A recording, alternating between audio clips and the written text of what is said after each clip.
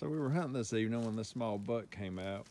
We could tell something was wrong with its shoulder, so we went and took it down.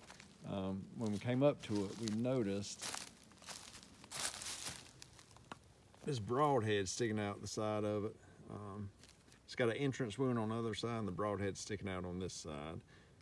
Bow season went out approximately a month ago, so this deer's been walking around probably for a month with an arrow sticking through its shoulder.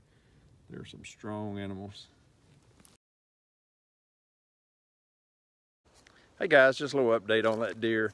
I talked with someone that hunts close to us. He hunts about a quarter mile away. He said he shot that deer 4 weeks earlier. He said he was bow hunting and shot him a little far forward, but said he trailed the deer for quite a ways and had a good blood trail, but it finally ended.